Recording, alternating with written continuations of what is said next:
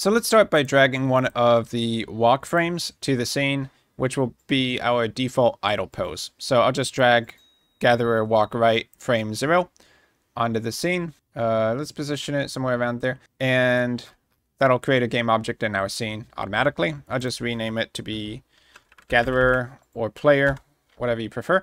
And let's take these gizmos and make them way smaller because they are bigger than the actual character. So in the top right of the scene viewer, you can click here and you can take the 3D icons and you can just shrink them way down. And that should be a lot less annoying. So let's also take the gatherer transform position and just make it 0, 0. So this game object inside of our scene will be the basis of our character prefab. And we're going to definitely want to save that to our project as something we can add to any scene. So in the assets folder of the project, let's create a new folder. I'll right click, create folder. I'm going to call it characters. So this could include player characters, NPCs, enemies, that kind of thing. Let's create that folder, jump into it, and I'm going to drag the gatherer game object from our actual scene into the characters folder. Just left click, drag, and drop, and there we have a prefab. So if we want to edit the prefab, you can either click on the game object in our scene, which is linked to the prefab, and click this little arrow. Or if you don't want to edit it in the scene context, you can just double click the prefab inside of our project. So I actually think it's going to be a lot easier to edit prefabs like this, since it gives a nice blue background, which makes it very easy to see everything going on here, like collider shapes and stuff. But when you're editing the prefab in the scene, like so, you get like this very white grayish background, which actually makes it a lot harder to see stuff like a circle collider. So just a personal preference there. Okay, so next up, let's add in the input system so that we can actually get some up, down, left, right movement for our player going on. So there is the default built-in old Unity input system, and then there is the newer package, which is by Unity, which is just a more flexible replacement for the default input system. So we're going to use that since that's more of the modern approach. Let's go to Window, Package Manager, and I am going to search Unity Registry. So in the top left where you see packages in project, go to Unity Registry, and then I'm just going to type in input system in the search bar, and we'll see input system 1.5. You can see very recently updated, and let's go ahead and install this. So when you do that, you'll get a little pop-up that basically says that the new input system replaces the old stuff, and this could possibly, and if you already are using the old input system for everything, then if you add the new input system to replace it, then it might make everything break. But we haven't actually used any input system yet, so this isn't going to be a problem for us. Let's just go ahead and hit yes, restart the editor. Okay, so back in the Unity project, if you still have the package manager window open, you can kind of scroll down and see if input system is added to the project. So we'll see a little check mark next to input system 1.5. And instead of having an install button, it has a remove button, so we know it's in the project. And let's go ahead and close that. So now I want to add the input system to our character. Let's do it in the prefab so that it will update automatically across any instance of our gatherer object in our project. So I'll just double click into the prefab, add a component, and let's type in input. Let's see, what's it called? Player input, I believe. Okay, and you'll see a little pop-up saying that we need to have a input action asset. So let's create the input action asset. I'll hit create actions. And I guess for now we can just put it in the main folder of our project. So we could call it gatherer top-down RPG input actions if you want. I mean, I guess, why not? Just save it. And then we'll get the pop-up, which will show us the default action maps.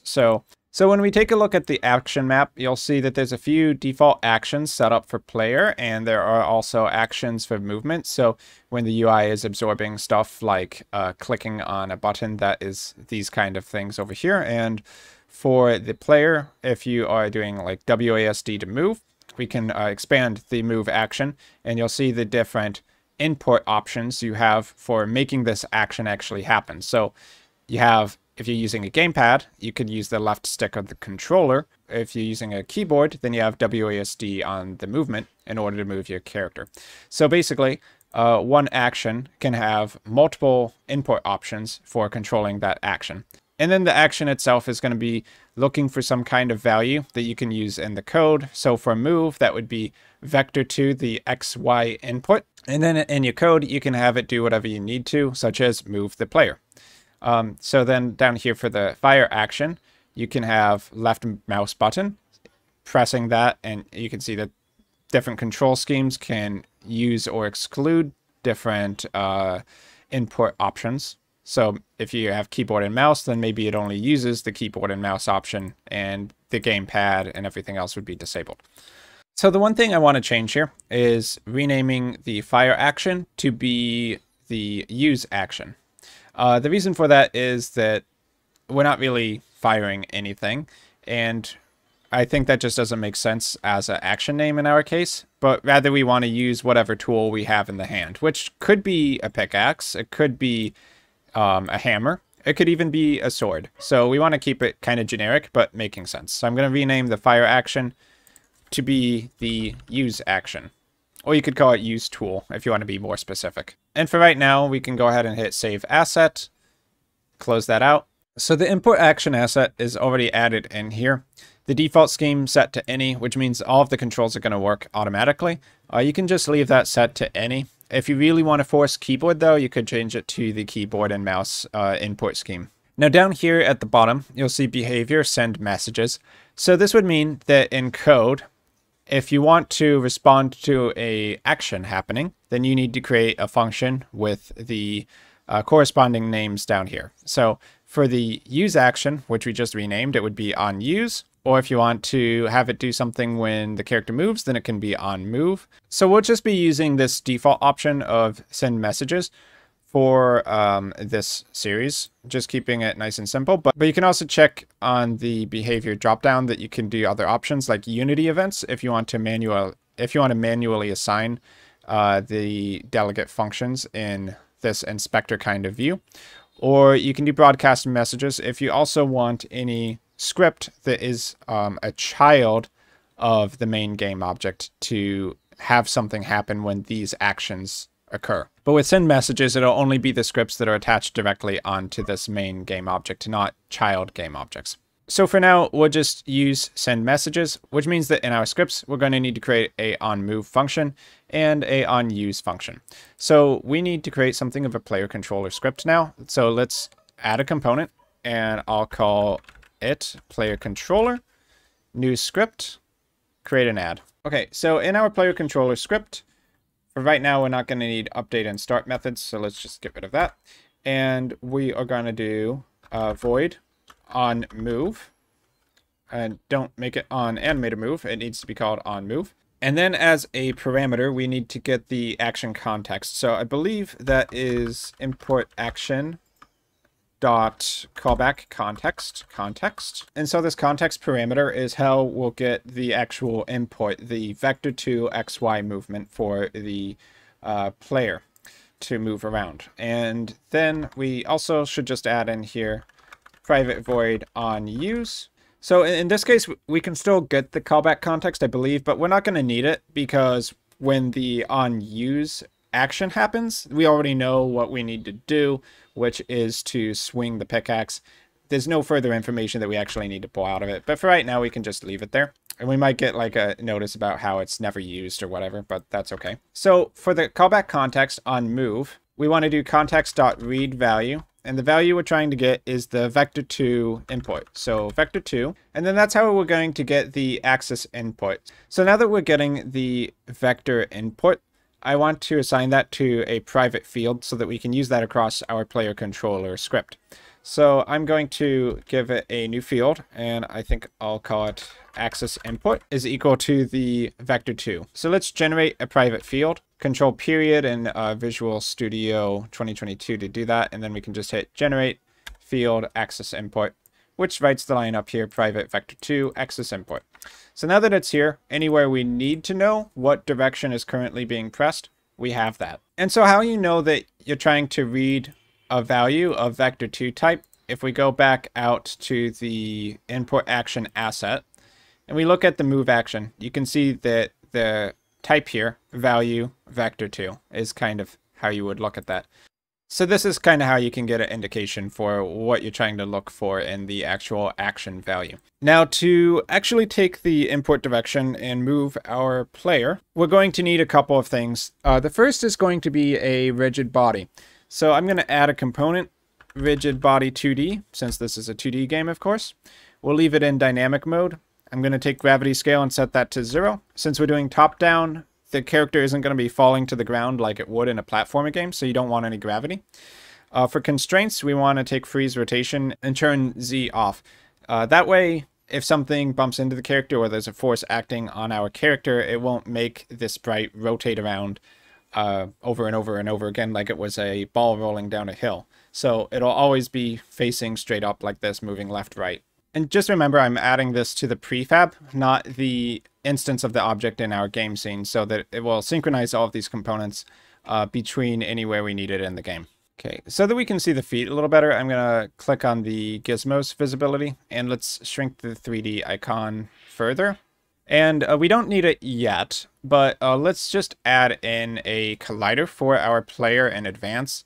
So I'm going to add a component, and we'll do collider 2D of some kind. I think for our character, a capsule collider should do just fine. So we'll do a capsule collider.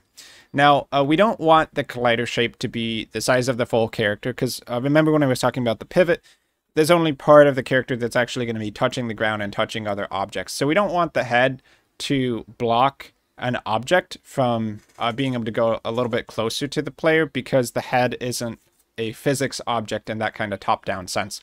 So what we're going to do with the capsule collider is shrink it way down and move it towards the feet. So I'm going to hit edit collider, and then let's bring in the sides, kind of like so. And I'm going to bring this top bit way further down to mostly the main body area of the character. And you might need to change the direction to horizontal or vice versa at some point so that the different sides can be stretched, kind of like so. Because the difference between a vertical and a horizontal capsule collider is that it determines which side, whether that's the left, right, or up, down, can be larger than the other one. So if you're wondering why you can't make your capsule collider shape horizontal like this, it's because you need to change the direction. So let's just kind of move it sort of like that. And we don't really need to have a big collider, and this is always something we can just go back in and edit later. Just kind of make it like what you would think that the character in general, part of it would be touching the ground or touching other objects with its feet. And that should give you an idea of where the collider shape should be. And I'll actually make it even smaller here. Let's just do basically just the legs.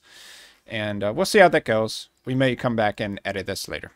But yeah, once again, technically the collider, we only need that for collision, not necessarily to move the character. So you can move a object that has a rigid body without a capsule collider, pretty sure. So now let's go back to our PlayerController Script, and I want to set up some kind of move speed that we can apply to our character based on the directional input, and then multiplied by time.delta time to make sure that it moves a consistent amount between frames, even if the frames take longer or shorter duration to render. Basically just for consistency.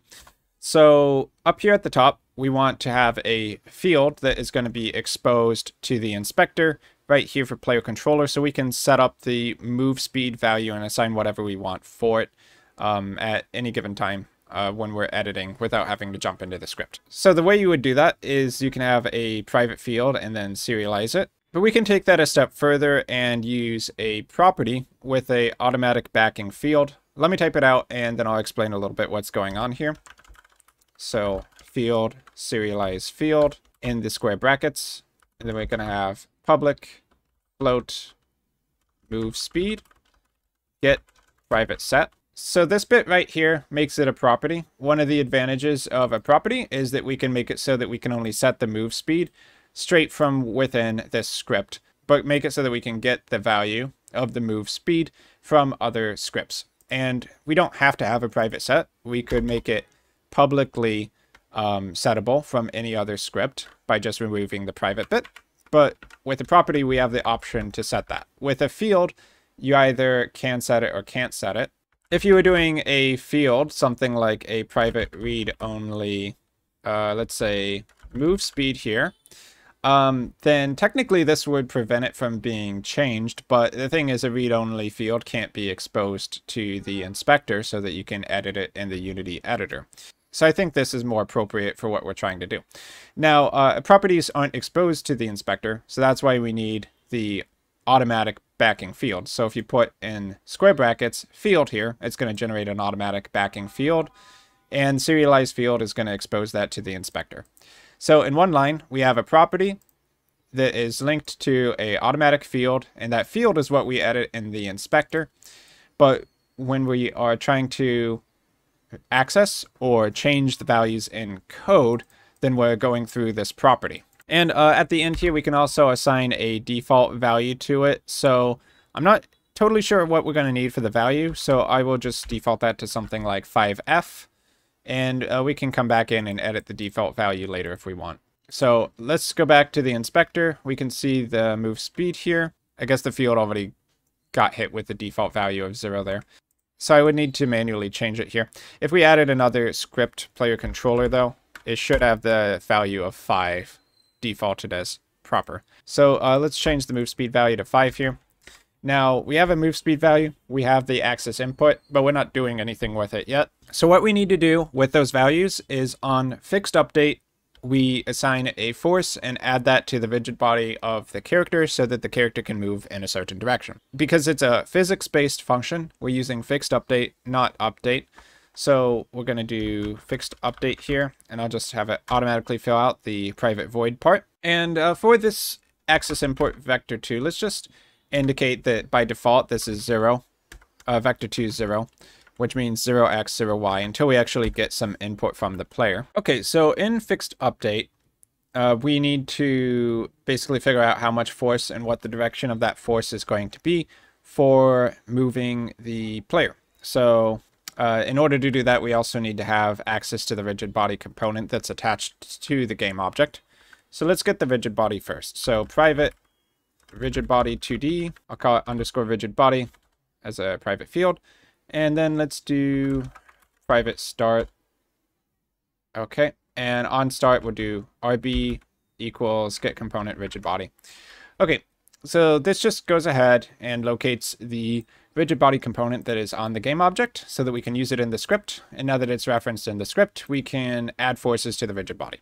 So let's do this in 2 lines, though we could do it in 1, of course. So we'll have a vector 2, and this will be, I guess, the move force. And this is going to be equal to axis input for the direction times move speed. And this is going to be times time dot, we'll use fixed delta time since this should always update consistently. So we'll use that consistent value in order to calculate our move force. So fixed delta time, you can actually change how many times per second that this will update inside of the preferences for your game or project settings. But this should always be a consistent number. So now that we have the move force vector set up, we just need to do underscore rigid body dot add force move force. And then this should move our character that is set up with a dynamic mode rigid body. So let's go back out here and we can hit play. And let's see if we can move it around the screen by doing up, down, left, right. Okay, so we get a missing method exception, PlayerController.onMove not found. So the reason that we're getting these onUse not found, onMove not found functions is because we're using SendMessages behavior. So nothing wrong with doing that, but when I add the callback contexts, that's for using invoke Unity events. So if I change this to invoke Unity events, you'll see that these Unity events require a function that takes a callback context, kind of like we have set up here. But we weren't going to do things that way. So rather than assign the function that takes a callback context, we're going to go back to send messages, and we just want the input value. So let's see, it's going to look pretty similar. So input value, and then we can do value.get. We're getting a vector 2. So let's get rid of the read value there. And yeah, that's basically all we need to change. So rather than getting the full context, we're just getting the value from the message being sent. We can do the same thing down here as well. though we don't need any value for on use. So if we go ahead and hit play now, we should see the messages disappear. And if I use WASD to move around on the screen, you should be able to see the character moving a little bit. Now, if we zoom in, it's going to look pretty bad. And obviously the camera is way too far from the character, so that's not going to work. But at least the input is working and the messages have disappeared. So just remember, if you're using Unity events, then you use the input action.callback context like I had set up before. But if you're just using send messages, then you just need to get the input value as the parameter, and you can just get the value.getVector2 for the same effect. Okay, so let's wrap things up for this video by setting up the camera to have PixelPerfect. So to do that, let's hit Add Component for the main camera in the scene and do PixelPerfect Camera. So when we have the PixelPerfect camera set up here, you can go back to Game View, and it should look a lot more correct, a lot more zoomed in on the character. We can see the reference resolution. If you want it to be bigger for the character being on the screen, then you can lower the reference resolution to something like 240 by 140, something like that. And you should see the character kind of scale. Yeah, so if I make it 480, it's really tiny. So we'll do something like 320 by 180 by default. For grid snapping, I'm going to turn pixel snapping on so that all the pixels do snap to the grid when it's rendering on the camera. For the resolution, you can see this little error message that kind of pops up here saying that the PixelPerfect camera does not work well with a free aspect ratio. So I'm going to change this to another default setting. And what I've been liking to use in the Unity editor is just 720p resolution. So you can add a new option and then do 1280 by 720p as a fixed resolution. So I'm just going to select that. And then this can be the resolution, which I use for testing my game in the editor. So now we can hit play and we can move around the screen very, very slowly, but it's there. And so if we want to kind of correct that a bit, let's click on the gatherer and let's change the move speed. I'll set it to 12. Let's hit play again and let's test that out. Actually, we can, if we want, we can even change the move speed value in the editor while it's playing. So I'll just take this value and set it to 20. And now we'll move around and you should see our character moves faster. So it's a pretty handy way to just kind of play around with different settings and see what you like. So when I turn it back to 5, you can see it's much more sluggish for the character. So if we make the number 50 here, then you'll see that I can just make the character indefinitely walk, and there's very little or even no drag for the character. So he's not really going to stop. It's almost like the character is just standing on ice for right now, which isn't really what we want. So that's something you need to play around with the linear drag. When you increase this, it's going to add a stopping force for the character moving. And if you increase the move speed, then obviously the character is going to be moving with more force. And let's rename that variable to be MoveForce as well, to be more specific. So the values that I was finding work pretty well in the demo that we're kind of rebuilding here is 100 for the MoveForce and 25 for the linear drag. So let's hit play and kind of test that out and see how that will work for our character moving around the screen. So what I would do here is hit play and change both the move speed and the linear drag until you get values that you actually like. So if we put something like 4 for the linear drag and I don't know, 100 for the move speed, we can move our character around the screen, see how fast it stops, and see if that would make sense for our character.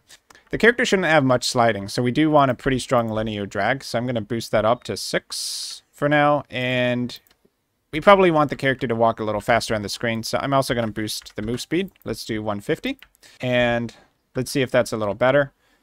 So walking fast enough now, but maybe not enough drag. So I'll try 10 for the linear drag. Stops very fast now, but not fast enough moving. So let's do 200 for the move speed. And these are values that are, at this point, kind of arbitrary. It's not really a physics-based game, so we just need the stopping and the moving to look kind of right. So we can just bump the move speed up more, 250. That's looking pretty good there. So we can go with the values of 250 and 10 for the linear drag and the move speed. So I'm going to put 250 here and click right here and do modified component, apply to prefab gatherer. And then 10 for the linear drag, apply to prefab gatherer. While we're ahead, I also want to rename move speed to be MoveForce force, since we're doing a force-based character. So let's rename that up here to be MoveForce. And I'm going to set the default value to 250, since that's what we kind of decided on. And make sure we use the right property name down here for fix to update. Now, if we go back to the Unity editor, we'll see MoveForce here. And we have our linear drag. Just making sure that the character prefab still has the same values. You can click into that, but you can also just tell if it's using a custom value or the prefab value. If it's a custom value, then the field here will be kind of like bolded and white like that. But if you revert it to the prefab value, then it will just be grayed and not bolded. Okay, so at this point, we are getting the import directional movement for our character from the new Unity import system, and we're using that to move our character around the screen using a dynamic mode rigid body and applying a force to it, having our character be slowed down by linear drag. In the next few parts, we'll work on actually adding the animations in and having the character face the right direction depending on what the input direction is.